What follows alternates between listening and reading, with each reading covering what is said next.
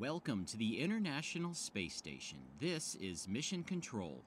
Before you get your first assignment, you'll need to get oriented with your tablet. Look at your tablet, and I'll walk you through its functions.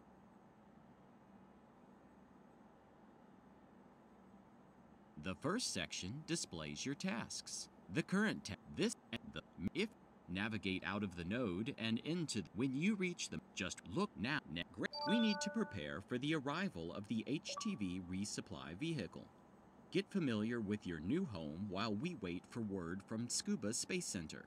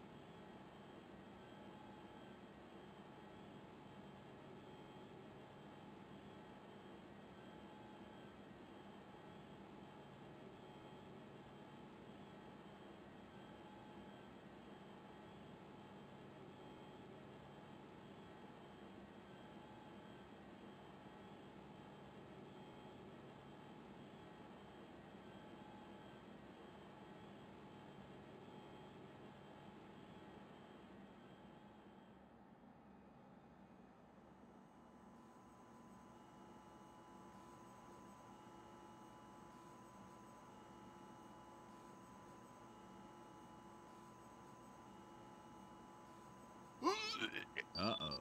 Sounds like you're going to need a space sickness bag and fast. We've got them stowed in the PMM.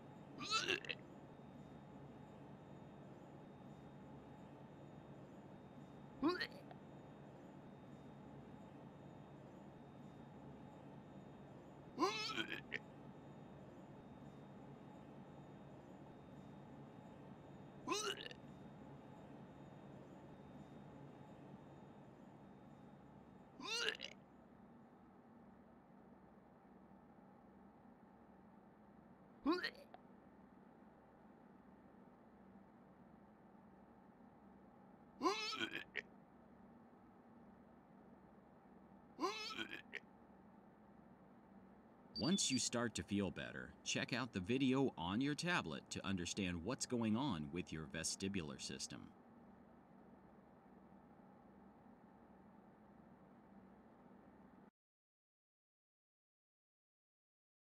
Astronauts tend to experience sensations of dizziness and disorientation for the first few days in space. On Earth, sensors in the muscles and joints and in the inner ear help astronauts know how they are oriented and moving. But these senses need gravity so they don't work well in space. Fortunately, astronauts' brains adapt quickly and learn to trust their eyes over the other senses.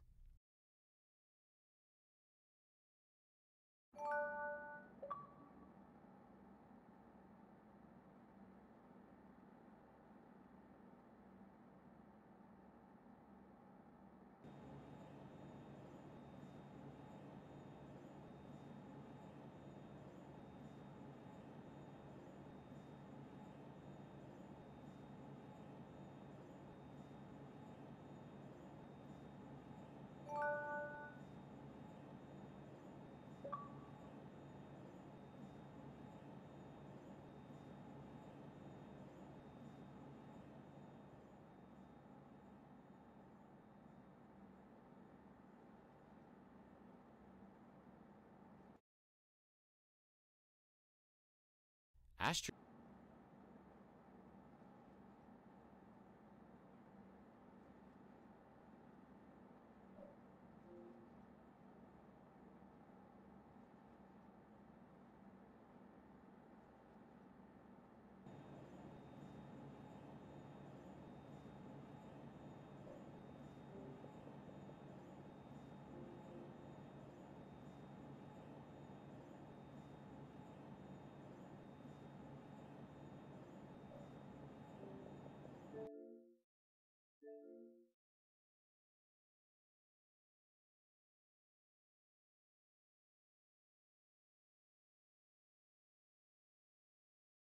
We need to prepare for the arrival of the HTV resupply vehicle.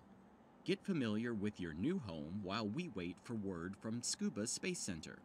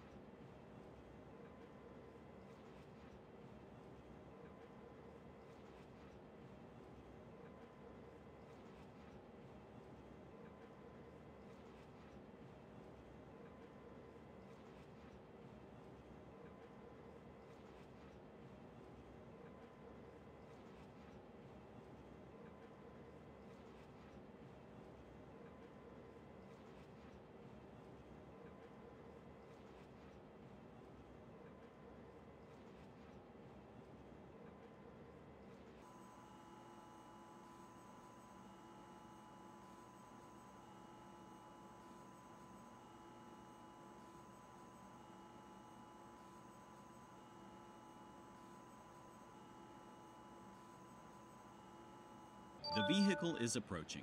Install the camera in the wharf and get some pictures for ground analysis.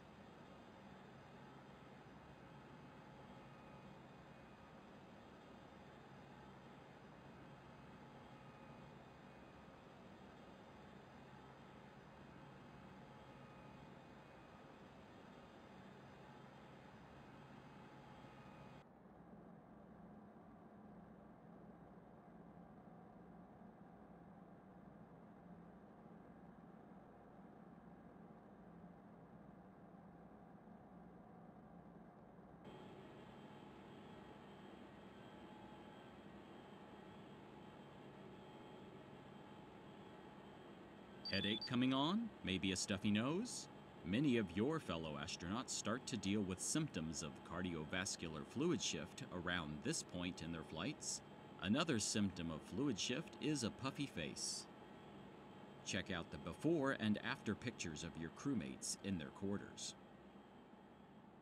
Take a look at the video on your tablet for an explanation, then get some pictures of the HTV.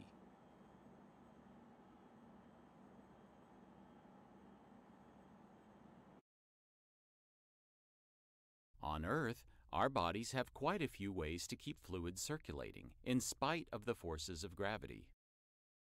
In space, the absence of gravity causes the fluids to shift upwards, leading to a puffy face, stuffy nose, and headaches. The fluid shift makes the body think that it has too much water and triggers systems to purge fluids, resulting in a significant loss of water and a 10 to 20% loss of blood plasma volume. Because the heart has to do less work, it may become smaller. The consequences of these changes in the cardiovascular system can be combated by exercise and an increase in electrolyte fluid intake before returning to Earth.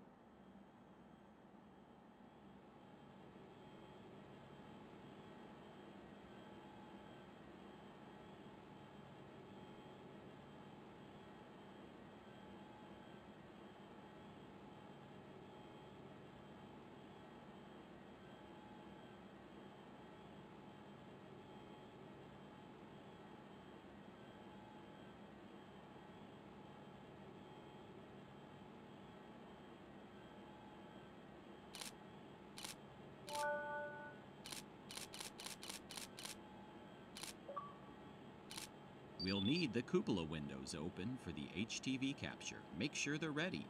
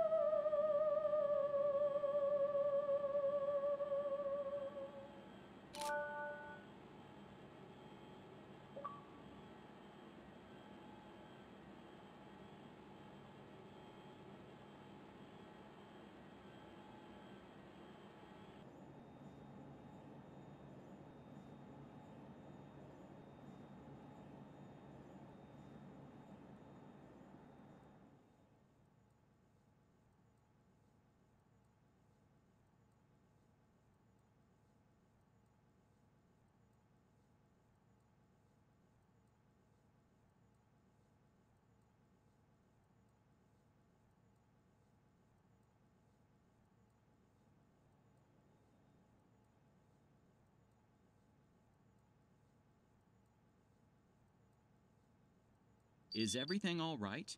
If you're having trouble seeing, it could be another symptom of living in microgravity. The glasses in Node 2 might help.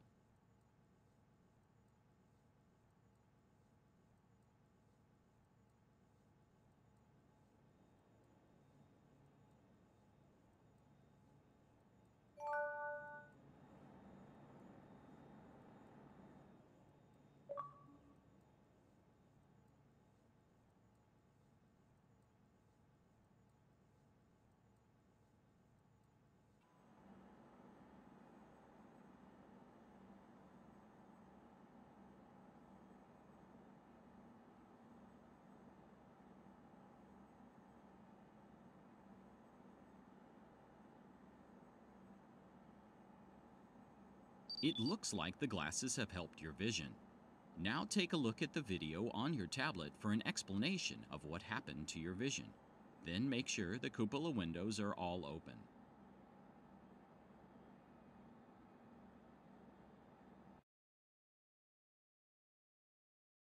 In microgravity, fluid buildup may cause increased pressure in the skull and brain. This can affect the eye in several ways. Choroidal folds, swelling of the choroid, which is a tissue with a lot of blood vessels.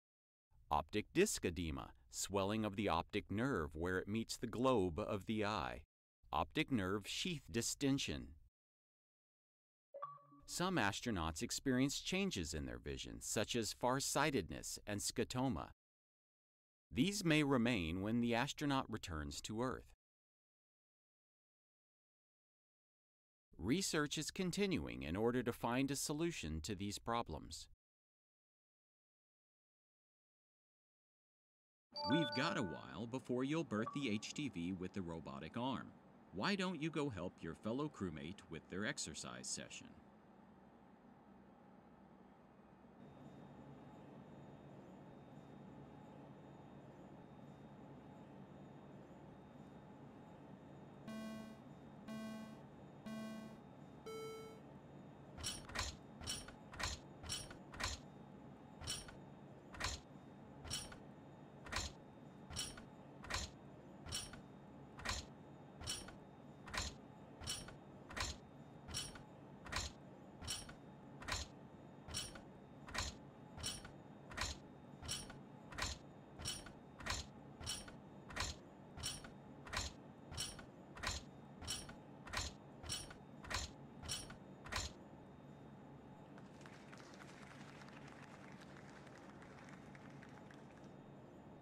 Your muscles start to slowly atrophy as soon as you're in microgravity. Take a look at your tablet for more information on muscle loss.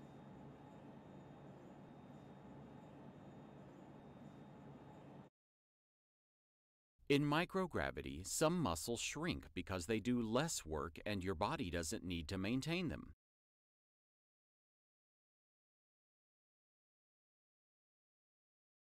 Muscles that are typically used to fight gravity and keep us standing, such as those around the spine and calves, are affected the most. These muscles can lose up to 20% of their mass over the course of a mission. Exercise is used to help maintain muscle strength and mass.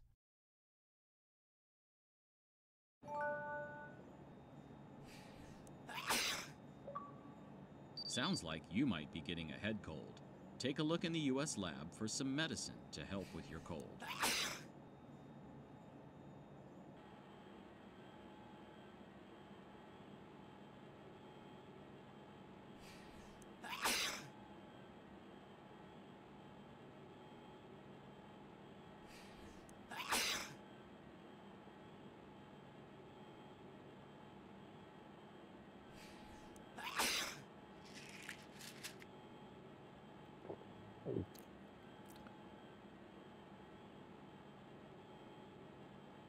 The medication must have helped. You sound much better. Your tablet has a video showing how the immune system may be affected by microgravity.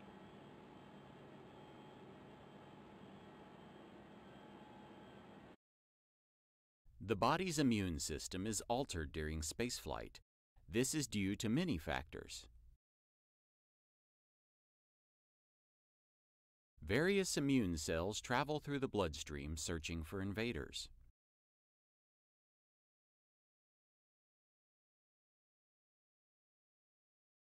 In space, aspects of the immune system appear weakened, which could lead to infections. Other aspects appear overactive, which could cause allergy or hypersensitivity.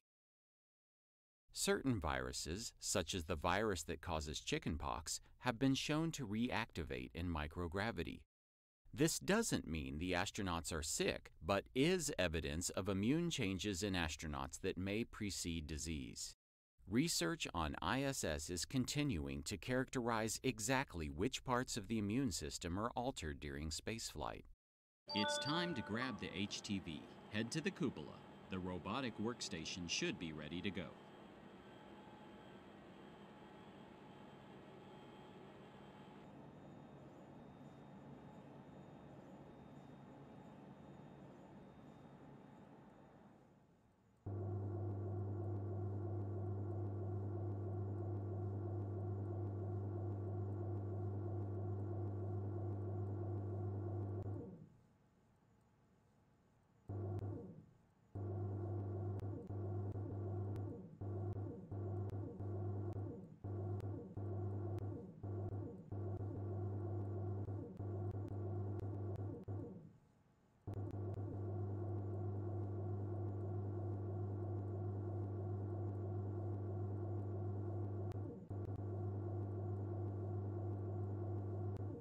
That didn't go too well. We're going to reset the arm in HTV.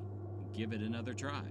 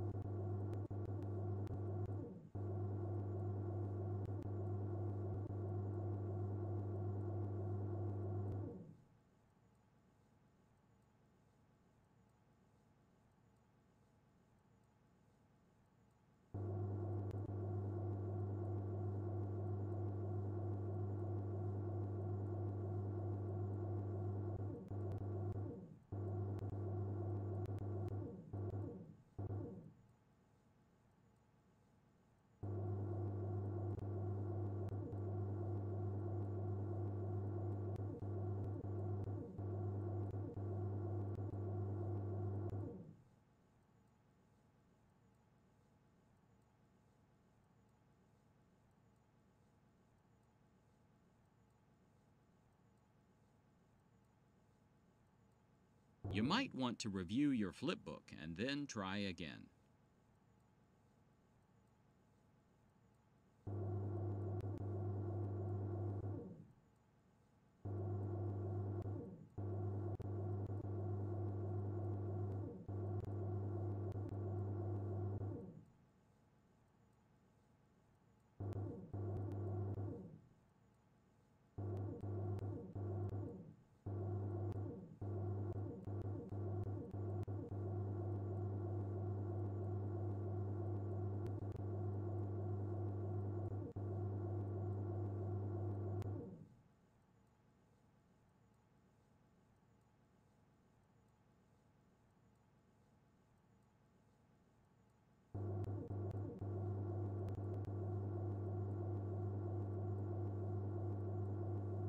Great job! We're tightening the snares now. We'll move the HTV into position so that you can berth it.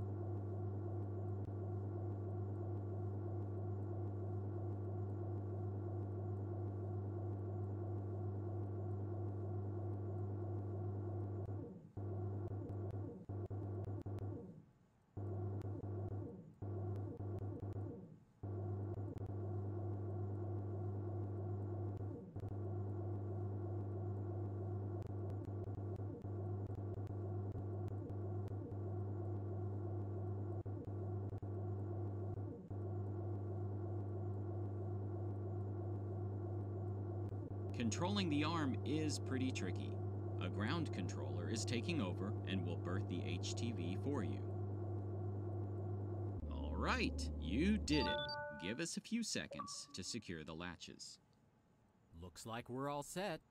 Go ahead and grab an apple and milk pouch from the HTV supplies.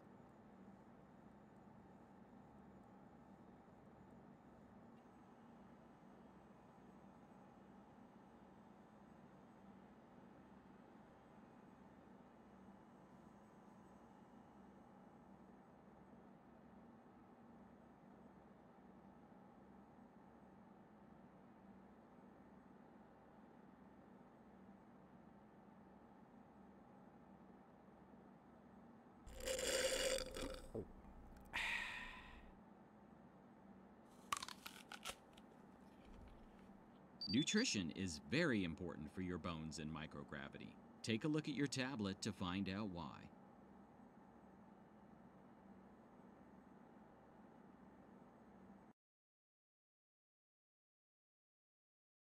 On Earth, Our bones are constantly being regenerated by cells called osteoblasts and osteoclasts.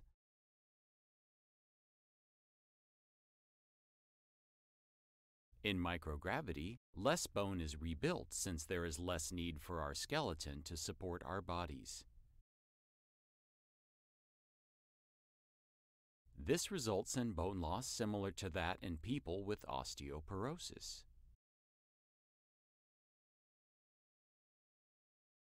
Astronauts are attempting to combat this loss of bone through a combination of nutrition and exercise. Great job! You've completed all your tasks. Feel free to enjoy the rest of your stay on the ISS. Mission Control out.